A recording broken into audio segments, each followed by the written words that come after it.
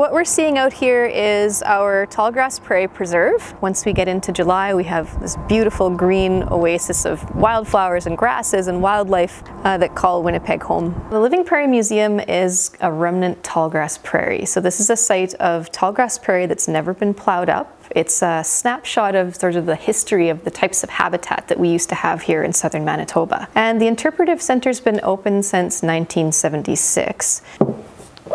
These are insects that have been collected in prairie remnants around the city of Winnipeg. This collection has about 2,000 specimens so far. Really hard to pick a favorite. In terms of impressive, the Nevada bumblebee, they are huge. The queens look a little bit like a baby mouse.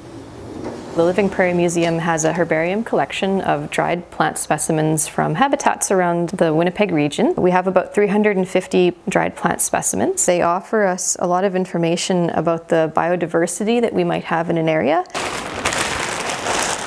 And this room is used to grow prairie plants from seed.